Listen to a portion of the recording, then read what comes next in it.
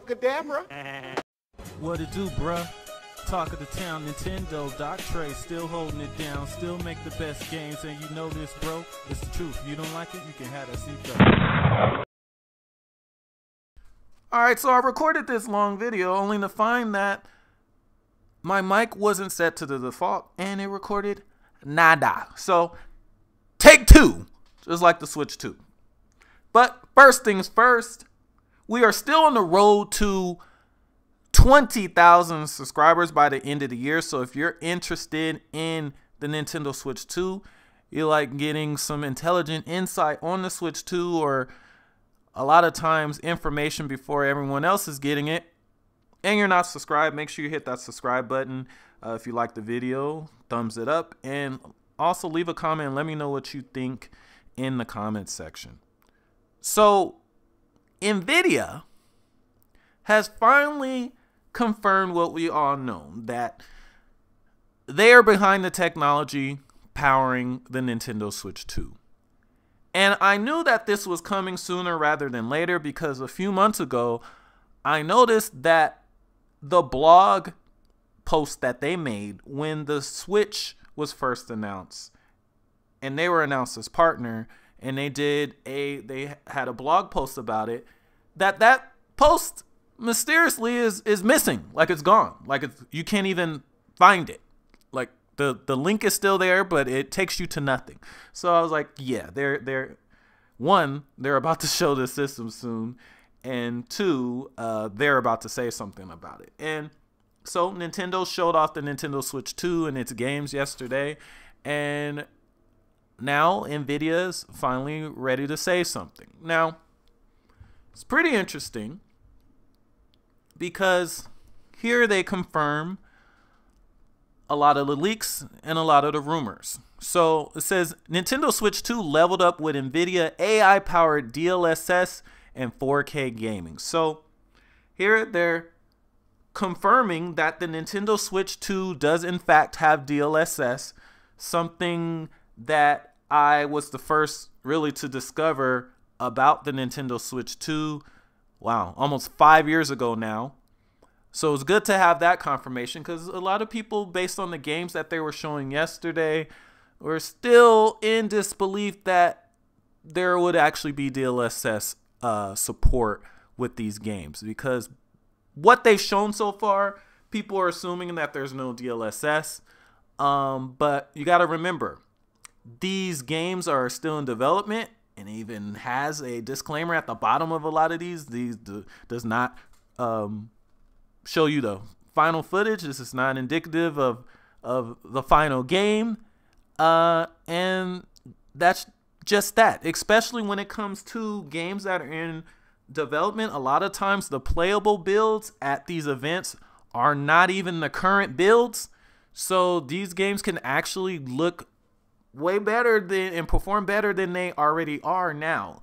For example, another candidate for DLSS, in my opinion, would be Cyberpunk, and that game looks pretty damn good on the Switch 2 already, and apparently that is based on a build that's only 7 weeks old. Like, it says that they ported that's a playable build on the Nintendo Switch 2 that is only based on 7 weeks of work. So that's very impressive, because it looks way better than the PlayStation 4 version, and it's a port of the PS5 version, because that DLC apparently was not capable of running on the last gen version. So that's pretty impressive. So now they say the Nintendo Switch 2, unveiled April 2nd, yesterday, takes performance to the next level, powered by a custom Nvidia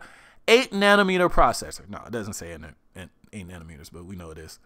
Featuring an Nvidia GPU with dedicated ray tracing cores and tensor cores for stunning visuals and AI-driven enhancements.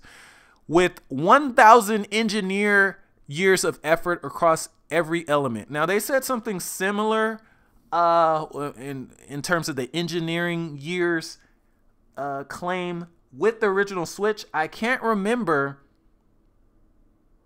what the number was. It might have been 500. I don't know. I think this is significantly more. I got to go back and see if I can find it, but I believe this is way more than the original Switch. It says, from system and chip design to a custom GPU, application program interfaces, APIs, and world-class development tools, the Nintendo Switch brings major upgrades. The new console enables up to 4K gaming and TV mode and up to 120 frames per second at 1080p in handheld mode. Nintendo Switch 2 also supports high dynamic range, HDR. It supports HDR10. It's not Dolby Vision, but that's to be expected. Expect Nintendo to want to play the licensing fee for Dolby Vision. Sony's not even paying it. And AI upscaling to sharpen visuals and smooth gameplay. It says AI and ray tracing for next level visuals. The new RT cores bring real-time ray tracing, delivering lifelike lighting, reflections, and shadows for more immersive worlds. Tensor cores power AI-driven features like deep learning supersampling, DLSS, boosting resolution for sharper visuals without sacrificing image quality. Tensor cores also enable AI-powered face tracking and background removal in video chat use cases, enhancing social gaming and streaming. So this part is interesting here, because if you guys remember what they showed with their new Discord like video chat feature, you had where in the camera, you had the camera that it only showed the person's face and body. It removed their background, and also it said that the microphone could cancel out background noise. It appears they're using the tensor cores of the Tegra T239 to enable this these things to happen. Now, it says, with millions of players worldwide, the Nintendo Switch has become a gaming powerhouse and home to Nintendo's storied franchises. Its hybrid design redefined console gaming, bridging TV and handheld play. Now, here's the most interesting part of this blog post. So it says, more power, smoother gameplay. It says, with 10 times the graphics performance of the Nintendo Switch, the Nintendo Switch 2 delivers smoother gameplay and sharper visuals. Tensor cores boost AI-powered graphics while keeping power consumption efficient. RT cores enhance in-game realism with dynamic lighting and natural reflections. Variable refresh rate via Nvidia G-Sync in handheld mode ensures ultra-smooth, tear-free gameplay. So the Switch 2 utilizes Nvidia's patented G-Sync for its variable refresh rate, at least during in handheld mode. Said tools for developers, upgrades for players. Developers get improved game engines, better physics, and optimized APIs for faster and more efficient game creation. Powered by Nvidia technologies, Nintendo Switch 2 delivers for both players and developers. Now, like Nintendo, Nvidia here has not really disclosed the performance numbers in terms of, you know, the Switch 2 is going to do such and such teraflops. The Switch 2 is CPU is clocked at this. This GPU is clocked at that. But they did give us one important thing there. They said that the Switch 2 offers 10 times the graphics performance of the Nintendo Switch. Now, the Nintendo Switch, we know the clock speeds of the Nintendo Switch. We know the performance of the Nintendo Switch. So because they've told us how much more powerful it is than the Nintendo Switch, we can figure out just how powerful the Switch 2 is. So since they are stating here that the Switch 2 offers 10 times the GPU performance of the Nintendo Switch, we're able to figure out just how many teraflops, or roughly how many teraflops, the Switch 2 can do. Now, the original Switch in docked mode does a little bit over 300 gigaflops. So 10 times 300 gigaflops is 3 teraflops.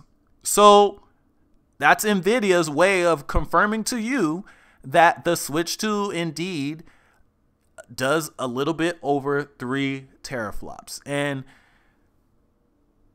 like I said in my video that I made a few months ago about how powerful the Switch 2 will be, that is pretty much exactly at the most that I believe that you could have expected out of this system. It's going to be a 3+ teraflop machine. And that's more than enough to dog walk the Steam Deck. So anyway, let me know what you guys think in the comments.